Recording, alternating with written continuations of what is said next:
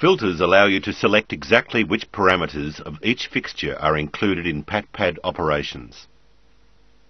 Here are 12 scenes that were stored earlier, but filters were used to select exactly which parameters were included when each scene was stored. When these 2 scenes were stored, only focus parameters were filtered. These 6 scenes were stored with only colour parameters filtered.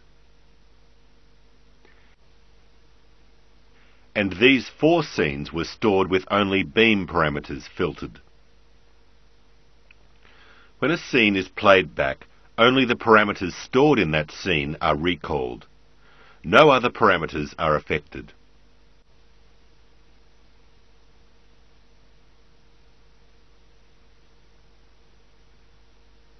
Fading up the playbacks containing the focus scenes will not change the beam or the colour because the focus scenes have been filtered to only contain pan and tilt parameters.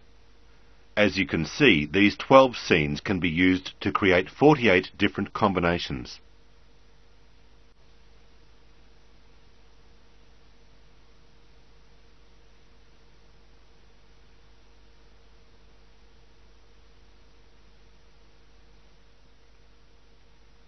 Let's store another scene that only contains focus parameters.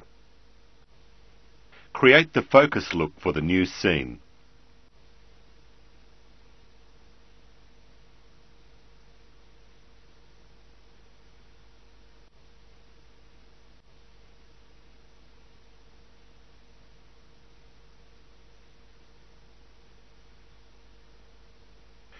To filter for the pan parameter, press Filter, then select the pan parameter. To filter for the tilt parameter, press Filter, then select the tilt parameter. Only flashing parameters will be included when you save a scene using the Store button. In the basic lessons, we used the Record Scene button. This saves the entire output of the maXim.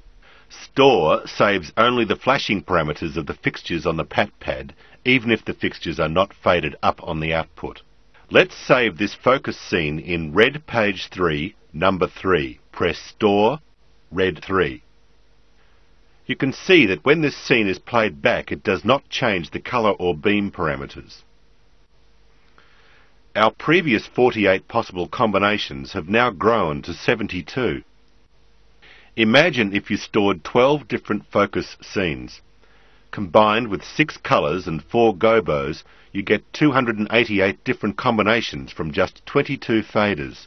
Just the thing for busking a show.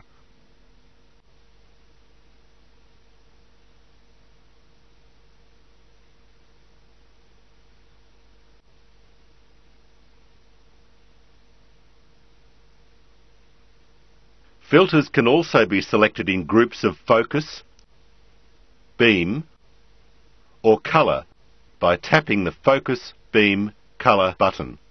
The F on the video screen and the flashing parameter buttons on the PaTPad show the current filter selections.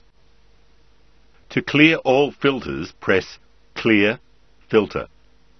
Now all parameters will be included because they are flashing.